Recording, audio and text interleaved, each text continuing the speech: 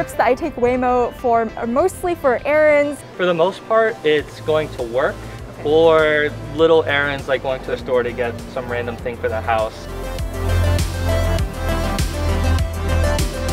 Routes weren't that direct, and I don't know if it was my input or others, but I've noticed that the first time that we actually went down Geary Boulevard versus all the side streets and took a long time, like, this is progress. So it's exciting to see progress. Smooth, quiet, it's very zen.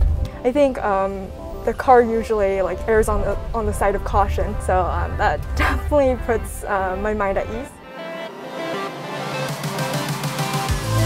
If you close your eyes, you can't really tell the difference if it is human driving or the car. It's very respectful, it's not emotional, it's cautious, so yeah, I feel very safe.